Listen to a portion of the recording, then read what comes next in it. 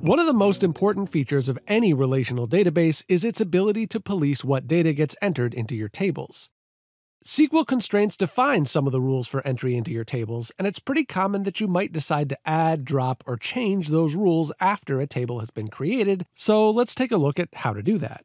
Here's the basic syntax for adding a constraint, in this case, a primary key. First, we tell the database which table we're going to be changing. Then we tell it that we're adding a constraint and what type of constraint we're adding, and finally what that constraint is.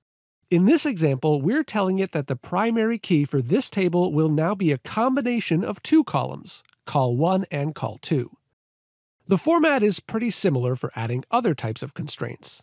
Here, we're adding a foreign key. We've got a whole separate video on those, so check out the link up on the top if you need a refresher. But again, we're telling the database which table we're altering, telling it that we're adding a foreign key constraint, and naming that constraint usersFK, and then telling it that this constraint should be on the user ID column and reference the user ID column in the users table.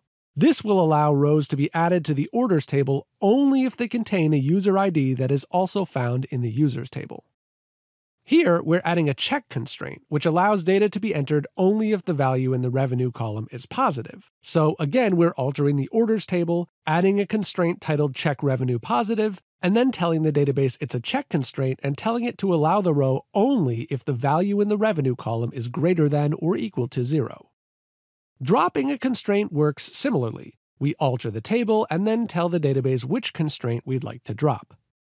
To add and drop constraints at the same time, we can combine the add and drop commands into a SQL transaction. For example, let's say we want to change a primary key. We don't want our table to be without a primary key even for a short time, and many database management systems won't even allow that. But we can execute the replacement by putting the drop and then add commands into a transaction using begin, then the drop statement, then the add statement, and then commit. We might also sometimes want to rename constraints to make their function clearer. We can do this with the rename constraint command. As you can see, this works pretty much identically to the add constraint and drop constraint commands. Alright, so we've covered the basics of adding and dropping constraints, and you can find more details and examples in our blog. There's a link to that article in the video description.